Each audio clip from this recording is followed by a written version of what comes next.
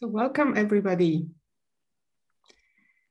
We will give everybody a minute to join us and then we will start. We have prepared many interesting insights for you today, so I'm burning to start.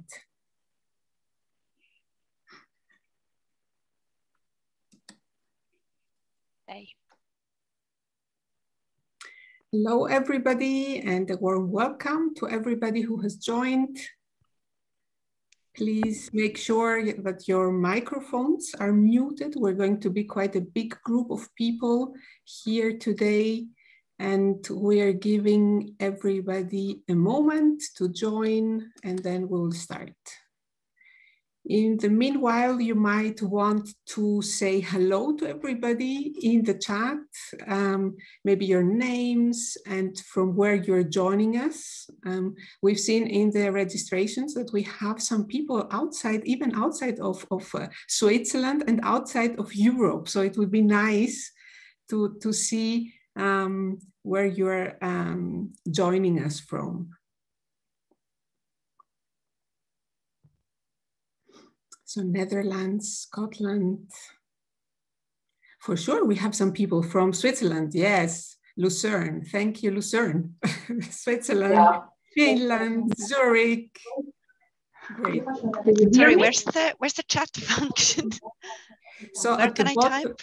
At the bottom of your screen, you have an icon which says a chat actually. So you should see it. Don't. Okay, and I see we have over 170 people who has joined us.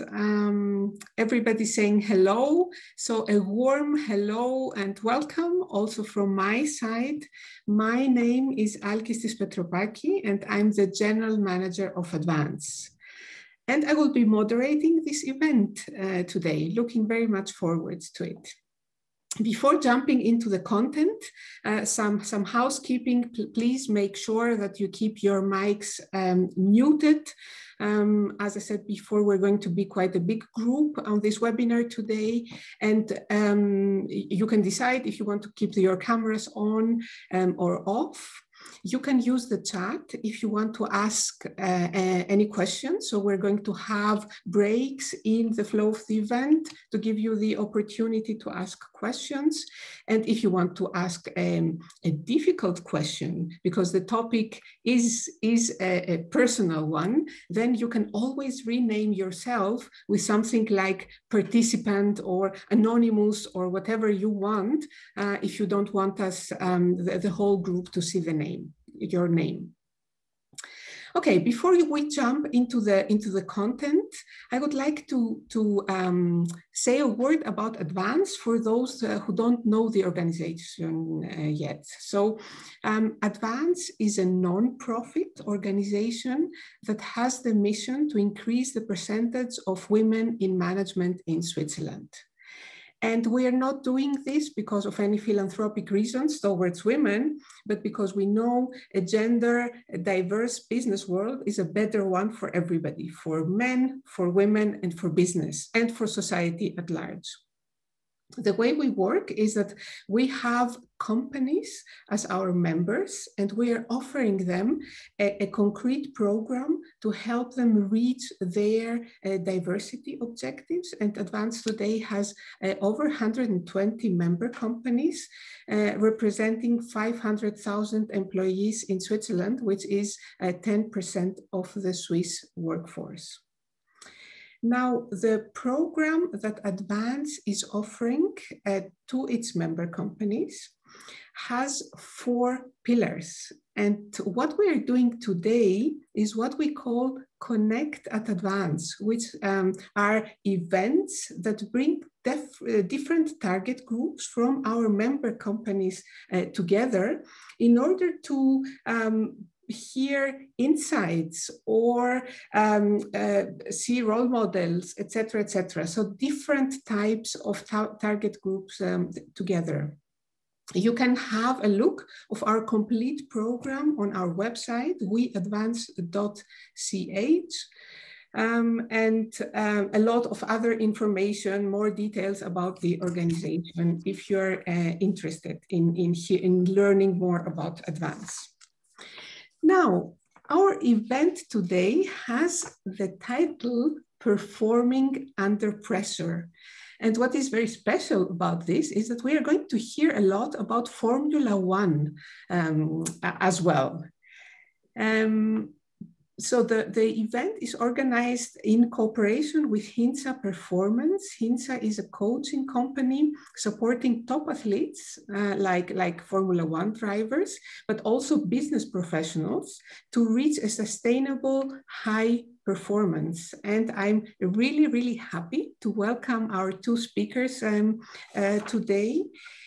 So Nora and Claudia. Nora Rosendahl is the COO, the Chief Operations Officer of Hintsa. She is interested in trends in the workplace, and in the same time, this is really amazing, she's doing a doctoral dissertation on the future of knowledge work. Nora has written several articles which have been published, for instance, in the Financial Times or in McKinsey Quarterly. But your true passion, Nora, is also writing, right? And you told us that one day maybe you are going to be alone in a nice cabin by the sea and write a novel. So I'll come to join you for this one. And then I would like to welcome Claudia Oeken as well. Claudia is the head of Central Europe at Hintsa. So she is a strategic advisor for executives on the business case for well-being in organizations. Your passion, Claudia, is holistic well-being and how to achieve change in behaviors that is sustainable. Outdoor sports, and especially sports in the mountains, are Claudia's source of energy. As a child, she was competing in ski races, but today, and this is really interesting, you prefer to run up the mountain, right? On skis or on bike or in climbing tours. So welcome both. I'm very, very much looking forward to have a discussion with you. Now, before we start the discussion, I would like to launch a poll. So, and have our audience telling us in 2 words, how have you been feeling over the past week? So please choose 2 words from the poll and we can launch the poll now. So the words are inspired, tired, happy, stressed or overwhelmed, low on energy, hopeful, anxious, positive, exhausted, excited. So let's see how you were feeling over the past week, and please choose 2 words. Well, we have a small problem with the polling. It is inactive at the moment from my device. Can we do that? Okay, I launched it. Okay. So the polling is working. I see answers. Good. So I see yeah, almost 100 people that have answered. And yeah, well, this is very interesting.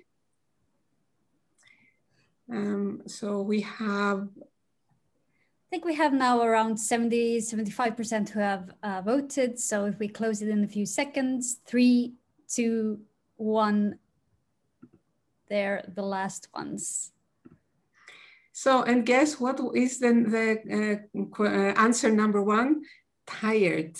I can relate to this very, very much, with a second being probably stressed or overwhelmed. What is the first positive answer? Well, positive, right? At least we have some people that are positive as well, but tired and stressed, overwhelmed are our top 2 answers. And let's keep this information for the discussion afterwards.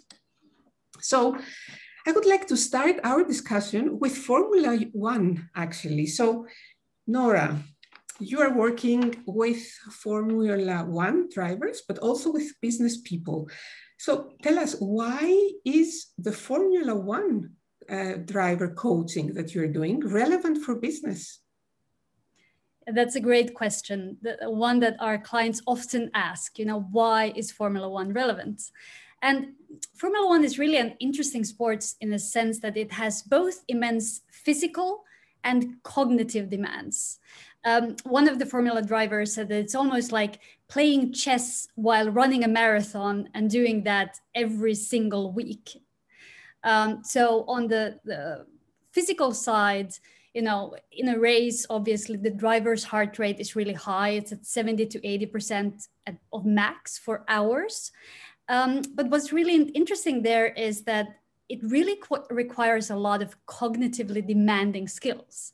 Like an F1 driver wheel has 35 different buttons, and they're sharing that track with 19 other drivers. And every corner that they come into can become their death or someone else's death or injury. So they really need to make fast decisions. There is no margin for error. And cognitively, that's really challenging work. But what really makes the difference is really the nature of sustained performance. So Formula One drivers, they need to stay at the top level cognitively and physically all the time, because they have a season that spans 10 months. They do 21 race weekends. They do testing weekends. They race on 5 different continents. And all of that really adds up to quite a lot of demands. So Dr. Hintsa, who was our founder, he was working as the trackside doctor in Formula One. And he also had a clinic in Switzerland. And he would get all of these business people who would come in feeling fatigued and overwhelmed.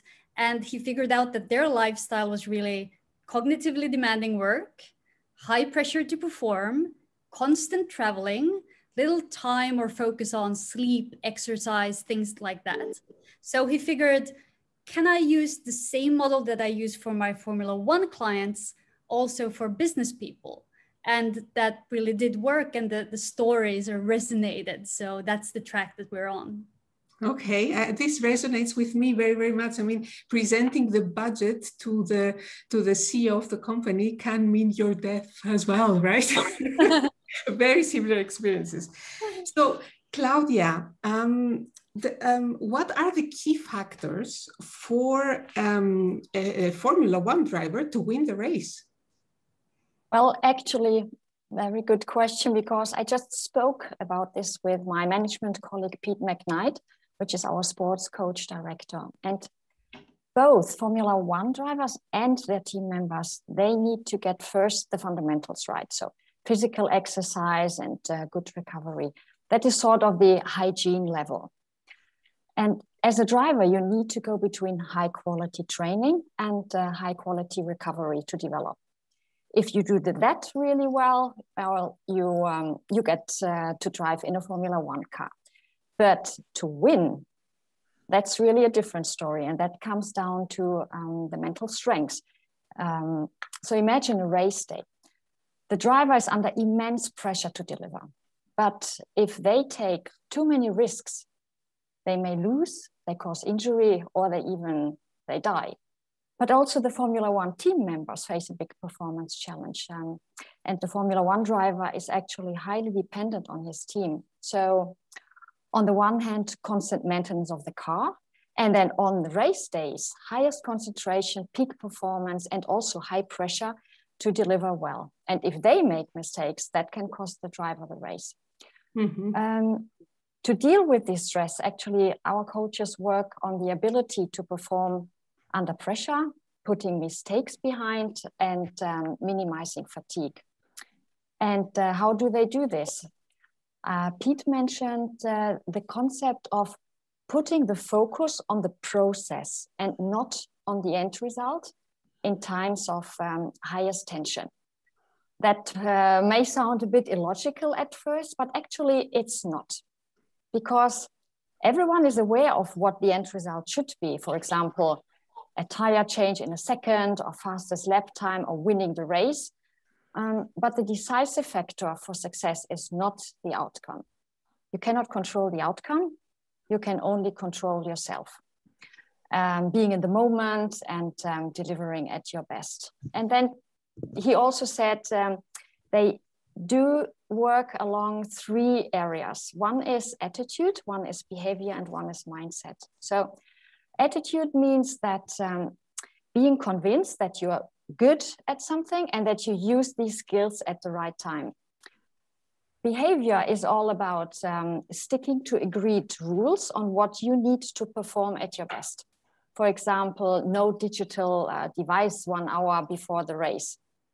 And these rules, they actually need to be chosen by you, neither by the other team members or the driver, really by yourself. And then finally, the mindset. It is important that you turn your anxiety, anger, or worrying into something positive, because my negative mindset, that leads to a loss of control. Yeah, positive mindset. I can imagine how important this is. So to you, Nora, you mentioned just before that Hintsa was founded by a medical doctor, right? Can you tell us a little bit more about the Hintsa history, how you ended up in the Formula One world and business in the same time, etc.? Yeah, sure. So Hintsa Performance was founded by Dr. Aki Hintsa already back in the 1990s. He was an orthopedic surgeon. And back in the 90s, he actually worked for a while in Africa, where he mostly worked as a missionary doctor with people from poor backgrounds. But because his specialty was in orthopedics, he also worked with long distance runners. For example, Haile Gebrselassie was one of his close friends and also his clients. And there he sort of started developing this holistic model of health and well-being, which consists of 7 different elements that we call the circle of better life. Now, since he was in orthopedics, he worked quite a lot with many other athletes as well.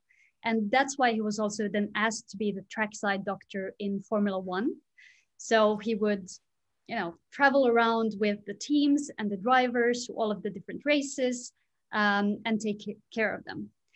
The interesting thing, sort of spin with Dr. Hintsa's method, was that his value proposition was slightly different from other doctors.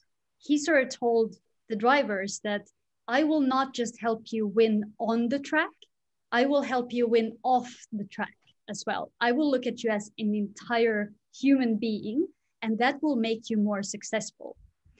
And in the beginning, people were a bit like, what does that even mean? And what's, holistic well-being? This was, 20 years ago. So it wasn't that clear that, how your mind works and your nutrition and your exercise, those are linked together. But it really, became a big success. And soon almost all of the drivers and the teams wanted to work with Dr. Aki. Mm-hmm. Very interesting. And you mentioned the circle of better life. So can you tell us a little bit more about this? Yeah, so exactly. The model, the circle of better life, has 7 different components. So it includes general health, which is your sort of, your overall state of health and the absence of illnesses. Then there is also physical activity, nutrition, sleep and recovery, biomechanics, which is different from physical activity. Biomechanics is how your body really works and if you're free from back pain or wrist pain and things like that. And then there is mental energy, your thoughts, emotions, etc. And then in the middle, there is what we call the core, which is your identity and your purpose. So that's the sort of circle of better life that we work with both athletes and business people with. And I think prior to this event, we actually ran this survey to people who attended this as well. I think we had around 50 answers. Let me share my screen and we can look at what those answers were. Claudia, you had a look at these, right? Sorry, I was on mute, exactly.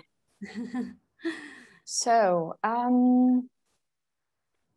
yes, you see on that screen the different parts of the Better Life, Circle of Better Life.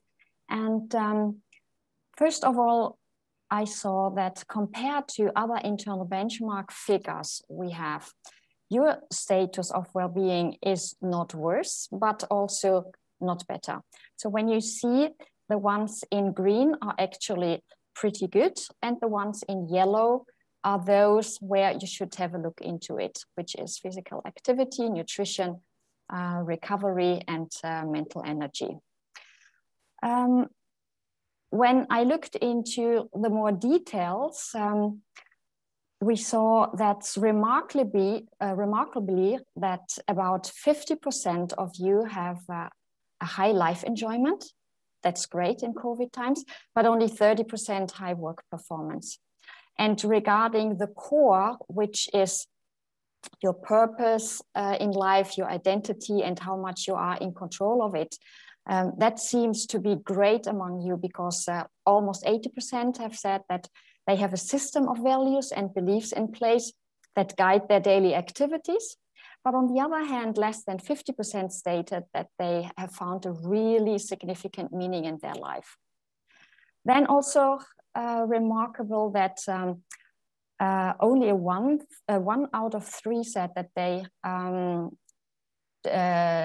don't do any strength training, and almost 20% no flexibility training. Also, half of you disagreed that you get sufficient daily sleep and recovery, and also similar results regarding being able to relax during the work break. And finally, 60% said that their mental energy level is good, but only 1/3 agreed, for example, that they are able to focus on their work and avoiding distractions. And when I was looking through it, I was thinking, as a rhetorical question, looking at the results, I was wondering what your reaction would be if these results were from your own teams in your companies. Handing over to Aki. Yes, thank you very much, Claudia. So we have a question in the chat asking where this data come from. And I would like to inform everybody that you had the opportunity with the registration to the event to participate in the survey if you wanted. So those are the answers that we got from the people that registered to the event.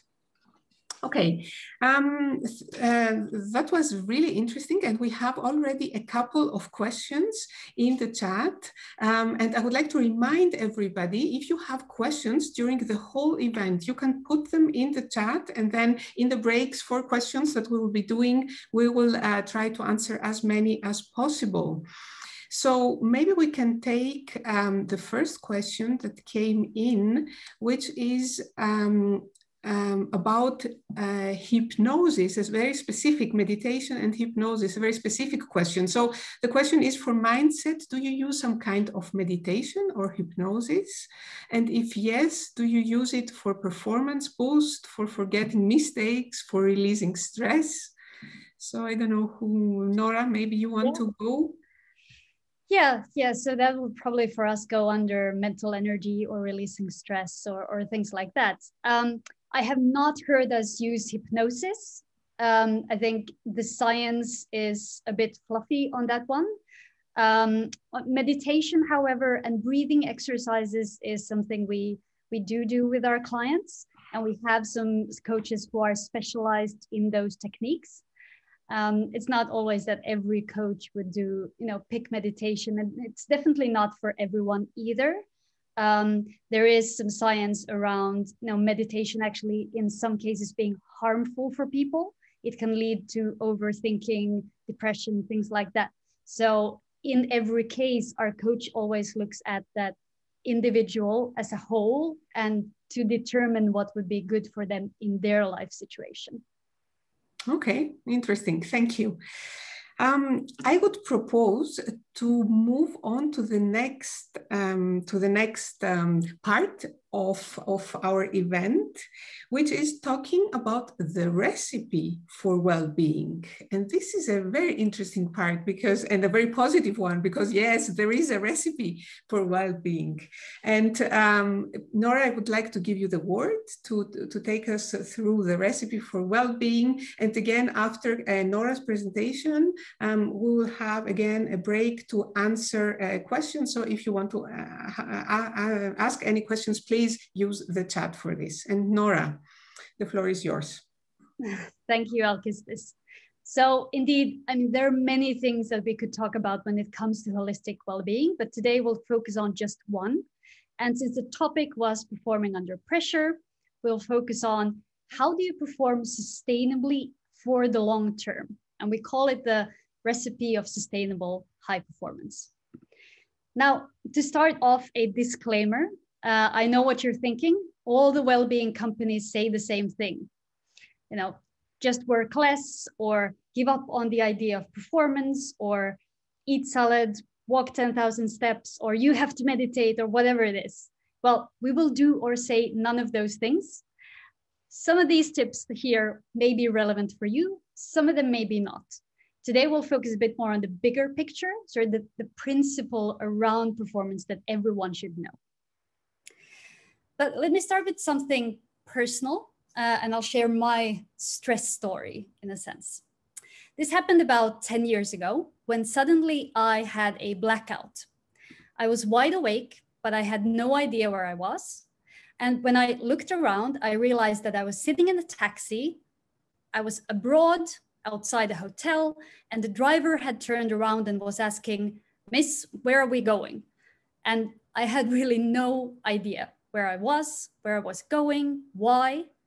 And that was when I realized that how I had been living and working up until that point was not normal.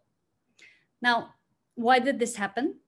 I was back in these times, I was a few years into my career in management consulting, and I really loved the work, the projects, the people, the travel, but I also had this sort of sense or need to prove myself.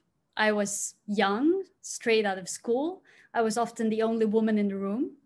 And I ended up just working way too much, about 80 hours per week. And I ended up exhausted. But I realized it in time, and that moment in the taxi was one of them.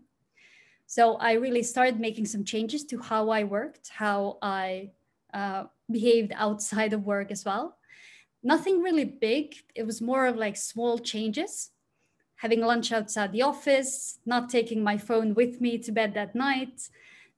Nothing huge, but it worked. And I actually ended up dropping my working hours from about 80 down to about 60 in a few months. But that was not really interesting, the change in itself. What made it interesting was that I did not tell anyone that I was working less. To everyone else, I kept pretending that I still worked 80 hours a week. I faked a high workload because it was easier for me to fake it than to admit that I couldn't keep working at the same pace. I did not want anyone else to see me as weak. And I think that says a lot about not only about how I thought, but about what we idealize in the workplace. Now, this happened 10 years ago, but it may as well have happened last week. I think like we saw in the beginning, many of us are feeling stressed, tired, and it's really all around us. And overall, we tend to respond in 3 different ways. The first one is that we work harder. We put in more hours and we press on. This has actually been really evident during COVID as well. In a Harvard study, they monitored 600 knowledge workers, and they noted that even though people saved time from travel and commutes and all of that, they actually increased their work days by 10 to 20%. As a result, we're quite tired right now. The second pitfall that we fall into is that we start neglecting our physical needs. This is actually a textbook example from the 12 stages of burnout, where in stage 3, we start neglecting our needs. Start thinking, I can sleep 1 hour less, or I'll go to the gym next week. And what happens next is actually even more interesting, because we start revising our values. We think, well, work is actually my #1 focus right now, or my hobbies are not that interesting or important to me anyways. And it sort of feels sensible in the moment, but it actually ends up making the stress worse. And then the third pitfall that we do is when someone asks, we say, I'm fine. We deny that there's a problem and we put up a brave face. This is especially problematic for people who have high drive and ambition. Our Formula 1 drivers, executives, just driven business professionals. Like Srini Pillai of Harvard here says, he says that strength where you can sort of focus on your work really ends up being a weakness because it helps us push through. And then, like me, you may end up feeling blacked out in a cab. So why do we respond like this? It is the same reason really that I faked the 80-hour work week. We believe that stress is a sign of weakness, that we can't take it. Well, it's not a sign of weakness. Stress is actually completely normal. And if we go back actually to the definition of stress, what happens physiologically when we're put under pressure is that we're exposed to a stressor and our body and mind reacts. That's our sympathetic nervous system. Then after that, the parasympathetic nervous system kicks in and we get sort of down from that stress high and back to our baseline. That's a normal stress response. But what happens in an abnormal stress response is that we react to a stressor, but we can't sort of shut that system down and we don't get back to the baseline. We start accumulating the effects of stress and it becomes chronic stress. Interestingly, this is actually what separates humans from animals. If you've ever seen, for example, an antelope run away from a lion in the nature documentary, right? That's a very stressful situation for the antelope. But what happens if we say that if the lion gives up the chase and the antelope goes, is out of the stressful situation, what they sort of do is that they do this shaking motion almost, and then they forget it. They go back to eating grass. So they do this naturally, while we as humans, we have the ability to think, and that makes it possible for us to stay in that stress state. We keep analyzing, why did that happen? Why did he say that? Why did my boss react that way? Why did the client not do that? And we're a bit too smart for ourselves. And that's why we end up in this chronic stress state. And this is actually what athletes like Formula 1 drivers have become good at, creating that upward and downward motion of stress and recovery. And you can almost see it as a car analogy. And since we work a lot with Formula 1 drivers, we often use this. Just like in a car, you have that accelerator or the gas pedal, which is the stress reaction. It allows us to go fast and to accelerate into a difficult situation, be it with a client or with a boss or on a tough project. But sooner or later, with a car, you need to do the straight road will curve and you need to turn the steering wheel. And that's when we need the brake, which is our parasympathetic nervous system. And that's when we need that to kick in. And while this is true for physical activity, it's also actually true for mental work. So this is a bit of a sciencey, geeky slide, but bear with me for a moment. So at Hintsa, we are involved in a large research project with Aalto University, where we're following over 3,000 knowledge workers over multiple years. And we measure them on 500 different drivers related to well-being and a good workplace. What you're looking at here is something called a structural equation model. So how that works is that you put in all of the data of those 3,000 people, And then you try to optimize for good outcomes and see what really drives good results. And here what we've been optimizing for is 3 things: high engagement, high thriving, so learning and the sense of energy that you have at work, and then low burnout rates. Now, I could talk about these arrows and stars and numbers all day, but what you really need to know is this. All of these relationships are statistically relevant and significant. And secondly, what you see there, the 4 brown boxes, are what we call main mediators. So when we at work feel meaning, autonomy, relatedness, and competence, that's when we get a workplace with low burnout, high thriving, high engagement. So we can, of course, improve our sense of meaning or autonomy separately, but we can also look at what drives that. So the main things us as individuals can do, the first thing is recover. When we get enough mental recovery, we boost our sense of meaningfulness, autonomy, etc. The second thing we can do is watch our working hours. And this is an interesting one because it behaves paradoxically. In the short term, you can see that there is that green arrow going from working hours to all of the brown boxes. So when we work more, we boost our sense of meaning and autonomy, and we get this feeling of productivity.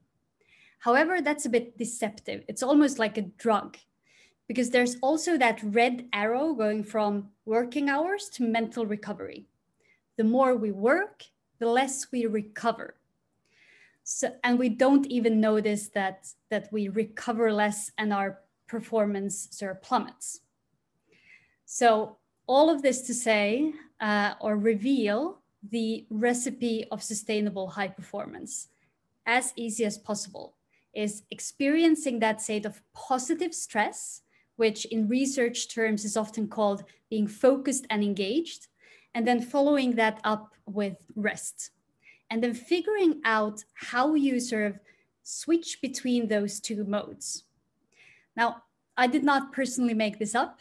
Andrew Huberman is a neuroscientist and researcher at Stanford. And he says that our brain is able to do many different modes, obviously. But if you want to crack high performance, this is it. If you can figure out these 2 states and toggle between them, then you will both perform well and be well. So this is the one picture that I hope you remember from this talk. Now, so what does that rest state mean? So rest is sleep, rest is workday recovery and post-workday recovery, and then also longer term recovery. So with clients, we often talk about how you start and end the workday, how you do sort of a Monday warm-up and a Friday cool down, and pace the work year, etc. So if we go into something concrete, I'd say we often talk about that element of mental recovery. And people often think, well, that's just one thing. Well, actually in research terms, it is 4 different things. The first part is relaxation, which sort of comes naturally to many of us. We think, after a tough work day, I'll watch Netflix on the sofa, or I'll go to the spa or something like that. And that's fine, but that's very passive recovery, right? So what our brain actually needs is something a bit more intellectually stimulating, and that's the mastery part of it. So if you are like me at some point, crashed on the couch to watch Netflix after work, actually try to think about what is something more intellectually stimulating that you could do. For example, there's a picture of a jigsaw puzzle there. That's my uncool hobby, 2,000-piece jigsaw puzzles. I have clients who say, oh, I got into model airplanes, or I picked out my guitar again and started playing. And at some point, we used to play chess with my husband in the evening. So we canceled Netflix and played chess instead. He started getting too good though. So to save our marriage, and to keep me on a winning streak. We've dropped that now. The third element is detachment, which is really your mind's ability to let go of work in your free time. There, a concrete tip that I do when I get back home from work is that I have this micro moment where I pause when I put my key inside the door to go back home. And I ask myself, who is the person that I want to be behind that door, right? I have two small kids, they're 5 and 2 years old. So I think, do I want to be that stressed and frazzled mother, or do I actually want to be present for dinner and bedtime? So that's detachment. And then control is simply feeling like you are in control and doing things that you want to spend your free time on. And here during COVID, actually, we had this experience with our Formula One clients where they said, wow, this is actually the first time in my life during COVID lockdowns where I can be more of a father than the Formula One driver. And that feeling of control and doing meaningful things with your free time is actually really important for our mental recovery. So go through your, those 4 areas in your own mind and think, are you completing each of them for your mental recovery to be highly qualitative? But I'm gonna pause here and ask Alkistis if we have any quick questions or if we wanna go forward to the next part. Well, we have a very lively discussion in the chat. A lot of people were talking about rest and what is real rest, but you've touched upon several things in your presentation already. Exactly. We had a question that I thought was quite interesting when you were talking about your story, Nora. Somebody, Judith, asked what would have been an argument that you would have accepted from the outside world to really realize that you were just in front a burnout, because you can imagine, especially young people that are in their high achiever stage, right? They wouldn't accept very, very easily that they are actually very stressed. Yeah, and that's a really good question. It really goes into the heart of how do we get people, how do we change that narrative around who is the superhero in the workplace, right? Because it was back then and still is partly right now that the superhero is the one who dedicates oneself to work and works the long hours, etc. I think it wouldn't have been an argument per se, but perhaps more of in a sense, a coaching type question. Do you feel that what you're doing right now is sustainable? Can you keep that up for 10 years or even a year or even a month in some cases, right? So more about probing, why are you doing that? And do you think that is smart? Would you recommend someone else to do it? And when I became a project manager with people on my team, I had to ask myself, do I want to put them in that situation of working in that way, or is there a better way? Mm-hmm. Yeah, very interesting. Okay, let me take another question from the chat. So Claudia is saying she absolutely buys in the rest that is needed, etc. But everything becomes very tricky when you have children, right? Do you have any advice here? How to show children that they need to respect our rest times? Yes, and I know that sleep deprivation that comes from having small children. I think so there are good sides and bad sides to it, right? Because I think that the element of sleep, etc., can be hurt by having kids. And my kids coming up at 6 a.m. on a Saturday and saying, "Hey, I want to watch Paw Patrol," is not great for me either. But that detachment side, I think, does benefit people with children. Because with kids, you have to detach. you have to be present. You have a hard deadline to end work. And I think there, the key question for me is, when you are present with your family or friends or kids, are you really present? Or are you sort of just going through the motions and solving the work stuff in your head? So how do you really, when you are present, can you really be present as well?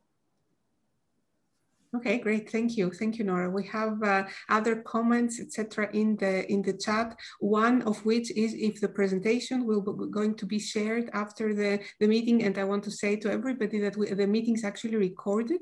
So the link to the recording will be available. And obviously you will have in the same package the presentation as well. So let's move on because time is flying.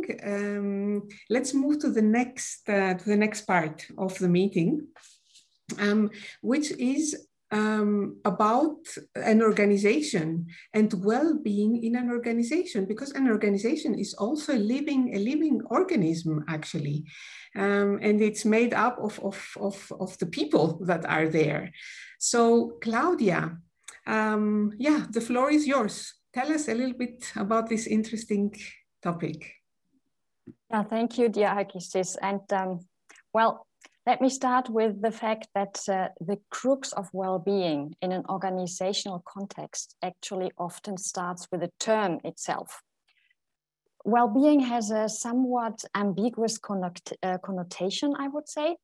It often creates the image and sometimes even the fear about employees who devote their working hours more to dolce vita than to their to-do lists.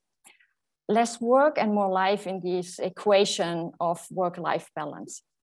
We are currently, for example, working with an international corporation where that was exactly the issue. They said to me, Claudia, look, our boss is not a fan of the word well-being. Can you replace it with something around sustainable performance? Next slide, please. Thank you. When I was a banker and management consultant previously in my career, employee well-being was known to me primarily as occupational health management out of HR. And I particularly remember topics such as safely designed workplaces, recording of working hours, break regulations, but also local running groups, canteen vouchers, health checkups for those traveling, etc.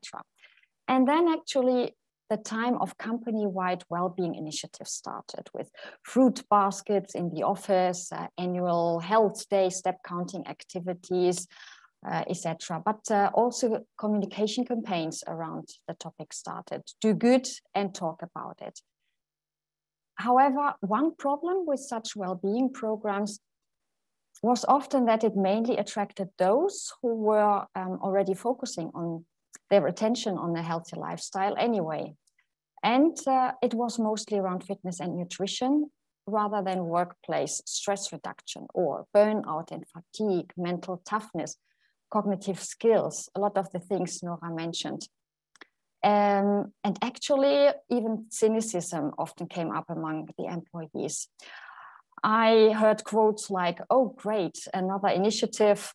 Now they want us to eat more vegetables and count steps so that they can squeeze the lemon even further." So I remember even from my consulting days when I once left the office before 6 p.m., I got this nice comment, "Oh, Claudia, are you taking half a day off?" Next slide, please. If we take a closer look at today's world, and actually even before COVID already, we see an increasing complexity the modern knowledge worker has to deal with, or should I better say, struggle with, because we see these drastic challenges due to digitalization and human capital being a differentiating factor. Also information overload, constant accessibility, changing demands of young and more diverse talents, leading to new leadership skills, as well as effects due to high stress and hybrid work. Nowadays, actually, leading well-being has become a business imperative of strategic importance. And we see more and more that high-performing leaders and employees who can deal with these challenges are a top priority in forward-looking, high-performing companies. But over the past few years, there has been also a shift in how to achieve this. These old traditional narrative that's all about excellence, high performance, results, intelligence, talent, and that well-being is something completely personal, that moved towards, which let's call it softer and employee-centric elements, but actually all rooted in science of human performance. And the trends we are seeing now with our clients are all about stress, burnout prevention, mental health support, changing the way of working, and really thinking about what drives learning and innovation, as well as a healthy culture. Could somebody please put the microphone on mute? Thank you so much. So I would say from well-being as a perk actually to well-being as a must. And yeah, COVID has accelerated much of this. And let's be honest, the high pressure to perform in this more complex and digital environment, that will remain. And we need to be aware of this. And we also have to put coping strategies in place, both on the personal side, but also in the workplace. Which brings me to the next poll. I would like to invite you to participate. I started by saying that the definition of the word well-being is ambiguous. So I would like to raise the poll and asking you, how do you define well-being? What does well-being mean for you and why it is relevant for your organization? We have prepared a list of arguments, all backed up by research. That could be things like managing costs, fighting mental health challenges, staying sharp and high performing, retaining top talents, attracting younger generation, enabling, very important, diversity and inclusion, keeping workforce safety, improving leadership, preparing for the future of work, or being part of sustainability efforts. So if you, a couple of seconds to think about that, and then please put your answer in the chat. I would say maybe choose two of these, which are most relevant for you. Yeah, people are, the answers are coming in, so we will give it a few more seconds. All right, most people have answered now, so I will close it in 3, 2, 1. There we go. Sharing the results. What comes out at top is staying sharp and high performing, definitely, but also this fighting mental health challenges. Definitely. I think this is what we're seeing with our clients as well. It's both the upside, right? How can we get more of more sharp minds, but also how can we make sure that that downside doesn't happen, that people are not burning out. And since Advance works with diversity and inclusion, this is actually something that many of our clients say, that they need well-being in able to make the playing field more level for minority groups, be them working parents or women or other minorities, that diversity and inclusion and well-being often can go even hand in hand in many cases. Yeah, very good points. And also for me, important, I see these many different answers, and this shows to me that it is important to set a clear baseline and get a joint understanding when talking about leading well-being in the organization. So what do we really want to achieve with this? And we thought we would like to share a few key success factors for leading well-being in the workplace.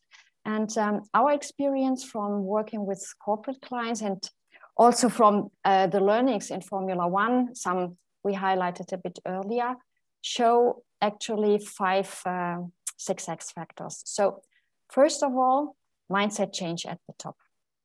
The senior leaders, they need to change their mindset about well-being. And actually the order of the equation, as our founder, Dr. Aki Hintsa, always said, success is a byproduct of well-being and not the other way around. And for us at Hintsa, there's also not really a work-life balance. It's only life, and that has to be in balance. Then the second topic is all organizational levels need to be involved. So on the corporate level side, promoting individual high performance is not effective if the corporate environment is not coherent. So organizations, they need to design directions, practices, structures that actually promote healthy behavior. Then the leaders level, only healthy leaders who are mindful of themselves, they are also high performing leaders.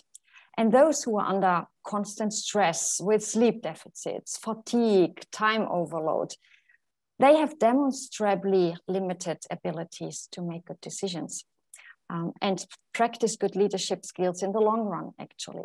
We shouldn't forget leaders' behavior is contagious. And then the first level, the employee level. You cannot outsource the responsibility for your own well-being and performance to your employer completely or somebody else. So employees need to raise their voice, they need to support each other, and they need to claim their needs to be able to perform at their best. Then the third topic is walk the talk. Well, even though I, as an ex-consultant, I do not really like this term, one of these overused buzzwords, but actually it hits the mark because leaders need to role model, but in the right way. And better not talking as a leader about the importance of weekend rest and recovery while assigning tasks on a Friday to your team for completion Monday morning, for example. And then fourth, sustainable cultural and behavioral change takes time. We all know that, be it with the New Year's resolutions, for example, and it is also an iterative process. So don't position well-being at the workplace just as another initiative. It doesn't work. Embed that really in the company DNA. And we actually propose different phases. So in the first phase, there you set the baseline. You initiate the mindset shift at the top and create also grassroots excitement at the bottom. Then the focus of a second phase should be on things like healthy leadership skills, working habits, but also, for example, accountability and monitoring. And then finally, reviewing, reinforcing, readjusting, deep dive into relevant topics to make the sustainable change really stick. And then last but not least, targeted interventions. So what for someone is a source of energy, so like for me, intensive outdoor sports, that might be for somebody else the way into a burnout. But taking everybody onto the health journey requires different support on different levels at different pace. In terms of performing under pressure, which is the topic for today, we support our corporate clients along 3 dimensions. And I think we just lose the slides, or is it just me not seeing the slides? No, sorry. I think we're running out of time a bit. So okay. I stopped sharing. Okay. So then I just finalize here quickly. So we see a surviving mode where coping skills is key, then performing mode, balancing good and bad stress and recovery, and then a real thriving mode where you want to reach peak cognitive performance, such as creativity. Good. Thank you. That was the clear sign, Nora, to stop. Thank you very much, Claudia. It was so interesting. I think I could listen to you for another hour, right? But the time is indeed running. So we're coming to the end of the event. And I would like to close to the event, which was extremely interesting, with asking both of you to give us the tip, right? That everybody should take with them for sustainably high performance. And before doing that, I would like to tell everybody that there are some questions in the chat that we haven't been able to answer. So I would like to propose to everybody to contact either Nora or Claudia via LinkedIn and ask the questions there. You both said that you are happy, right, to answer any question in LinkedIn. So Nora, maybe first, give us your one tip for sustainably high performance. Yeah, I would repeat that question of, who is the person that you want to be? And going into different situations, right? When you arrive at the workplace in the morning, who do you want to be that day for your colleagues, for your teammates? When you go into a new meeting, who do you want to be?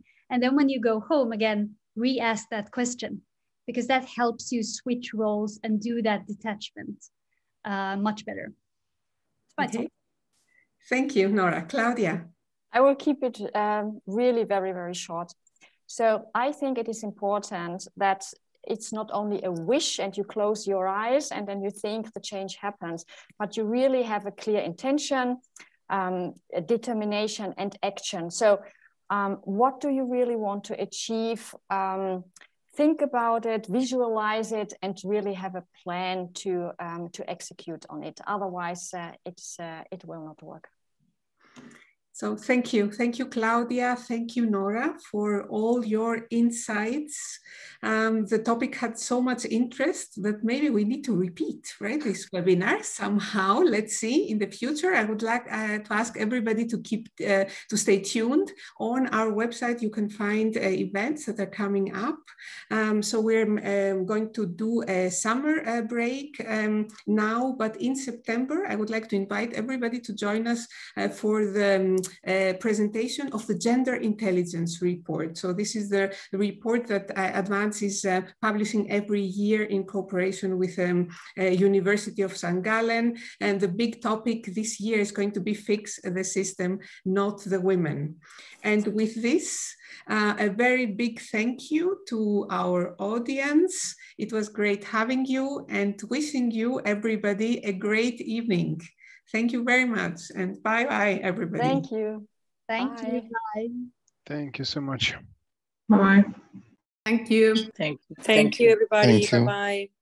Nice evening. Thank you. Thank you, everyone. Bye. Bye. Thank you. Thank you. Bye. Thank you. Bye-bye. Goodbye.